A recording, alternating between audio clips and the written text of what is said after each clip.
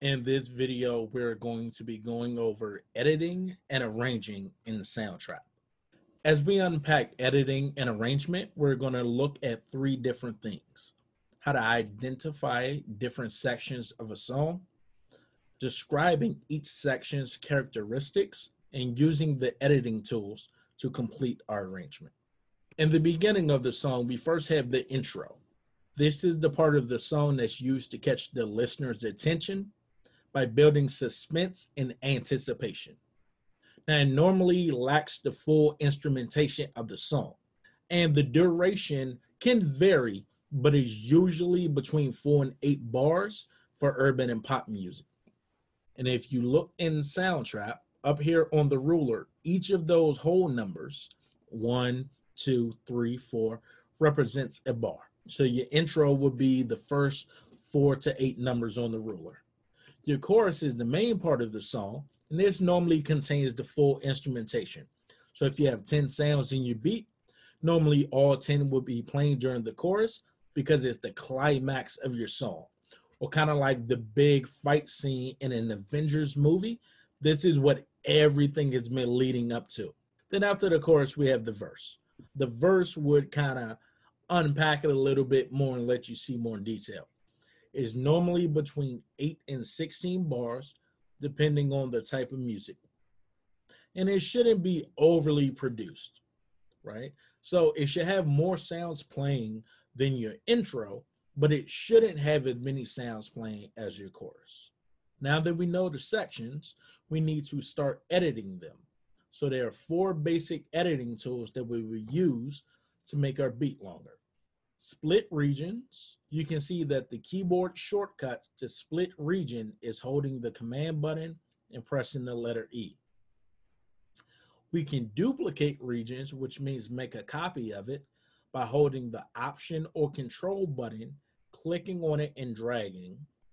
We can mute regions, which means we can make certain sounds not play or not be able to be heard by holding the command button and pressing the letter M on a Mac or control M on a PC.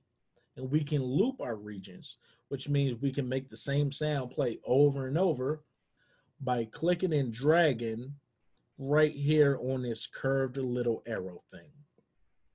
So right now in this beat, I'm going to show you how to set up your intro, your chorus, and your verse using the editing tools that we just said. So the first thing that I'm going to do, I'm going to hold the command button on my keyboard and press the letter A. That's going to highlight every individual sound. Then I'm going to drag my purple line. This is called my playhead. I'm going to drag it to the beginning of bar 5. Now I'm going to make a cut straight down that line on all my sounds by holding the command button and pressing the letter E. Now what I'm going to do, I'm going to highlight every sound after the purple playhead, and I'm going to loop it out. To select it, I'm going to put my mouse here in the empty white area. I'm going to click, hold. I'm going to drag down. You should see a little purple box, and I'm going to drag over to the left just a little bit to highlight my sound.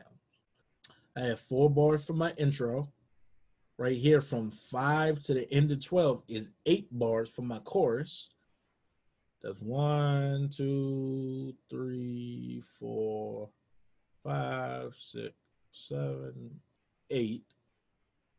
All right, so you can see after bar 12, we go into the verse, but it sounds the exact same as the chorus. So now what I'm going to do, I'm going to highlight all my sounds again. And now I'm going to start splitting more regions. All right. So I'm going to start right here on number 13. This is the beginning of my verse, Command E. All right. Now I'm going to select some more sounds in here. And I'm going to highlight that. And I'm going to split this region in half right here on bar 17, Command E. All right, so now I have my verse kind of in 3 different pieces. So now I can start making my verse sound a little bit different from my chorus. What I'm going to do now is zoom out so that way I can, make sure I have enough room to see what I'm doing. All right, now I'm going to go through and figure out what can I take out. I'm just going to take a few guesses. I'm going to mute this, so Command M. So now you can see is white. It's kind of grayed out, so that means it's muted. So I'm going to keep the piano playing. I'm going to mute that. I'm going to mute this. And let's see, I'm going to mute my crash. Command M. Cool, so you see those sounds are muted. And now I'm going to play it from the beginning.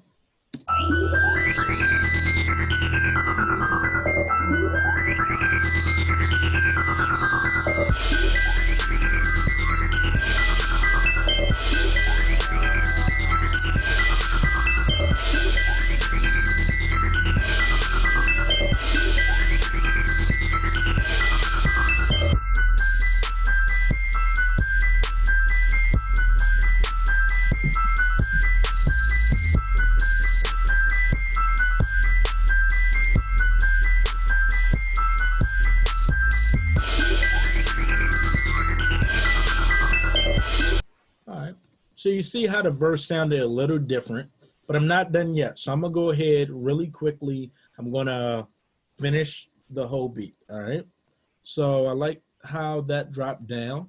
One thing I wanna do, I'm gonna zoom in. You can trim regions. So if you put your mouse in the bottom left or right corner, you can adjust the end. So you can move it and kind of make it, you know, kind of cut it short. I'm going to make everything actually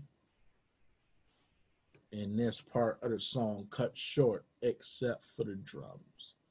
I'm going to bring those over. Then I'm going to bring that back. So actually, I'll just do 8 bars on the verse. So I'm going to delete that. Now all we have to do to make it longer is duplicate the chorus and the verse. So just 2 choruses, 2 verses. Intro, chorus, verse, chorus, verse. So what I'm going to do, I'm going to click in the empty white area again. I'm going to highlight all of everything except for the intro. And I'm going to hold the option button. And I'm going to click and I'm going to drag over. Once I get it right after the sound before, just let go of the mouse. So now we have intro, chorus, verse, chorus, verse.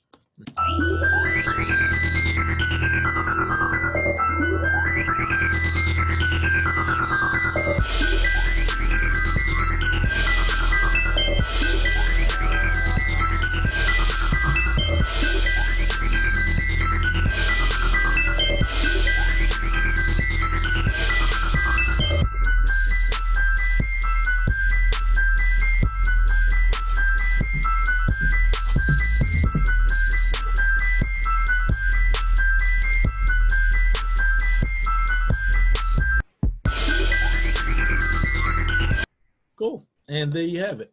All right. In future videos, we're going to go into some more advanced editing tricks, how to add effects, and then how to start adding your own sounds and start remixing the beat and making original beats. Thank you for tuning in, and best of luck in your project.